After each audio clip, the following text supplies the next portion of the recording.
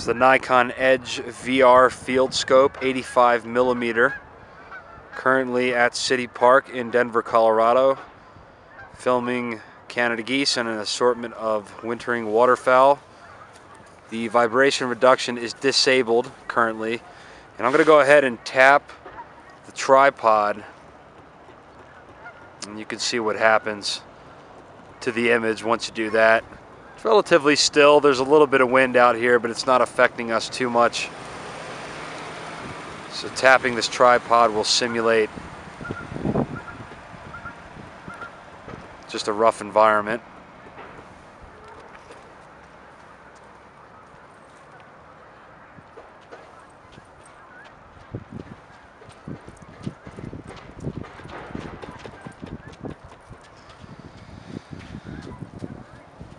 I am now going to activate the vibration reduction, starting now.